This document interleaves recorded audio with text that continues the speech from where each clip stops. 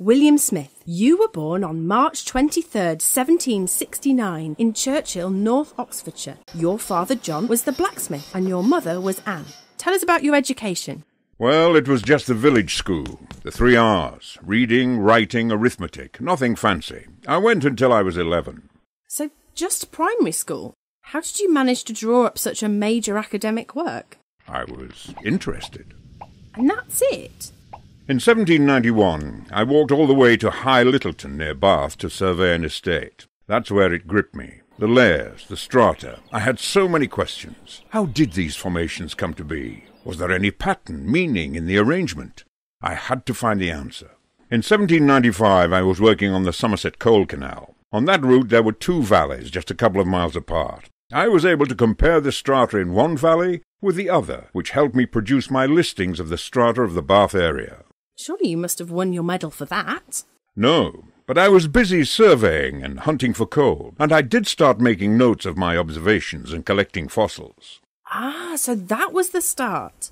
Yes. Unfortunately, in 1799 I was sacked over, disagreements about how the canal should be constructed. I set up business with a fellow land surveyor, Jeremiah Cruz, and travelled the country working as a land surveyor, coal hunter, and drainage engineer. I walked an average of 10,000 miles a year. I also made my first collection of fossils arranged by their strata. I didn't earn much, but I did add a lot of detail to the listings which would eventually create my geological map. In fact, I first attempted to raise the money to publish it in 1805. I only needed £50. That's not much. It was in those days, and I was not successful. I did, however, manage to publish my book on water meadows. Well, that's good. I didn't make any money. Did anything go right for you? Not just yet. They were making fun of me at the Geological Society of London, and being mean to anyone who supported my ideas. Then even worse, my sister and her husband both died in 1808.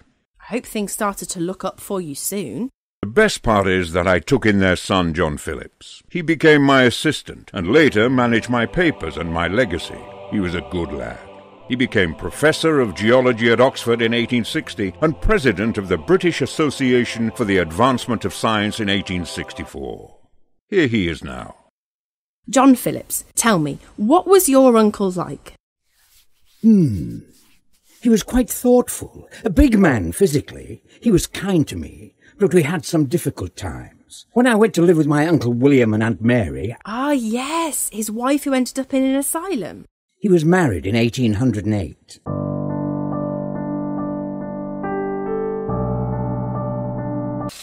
Tell me about that. I can't, I'm afraid. I don't know where he got married, or when exactly. I don't even know how they met. His diary for that year is missing, and they never spoke about it. What was she like? I wasn't keen. After my uncle died, she ended up in the lunatic asylum in New York. Wow. Hang on! Women could be put in asylums for all sorts of things in those days. I'm not mad, I tell you. I'm just... Wow.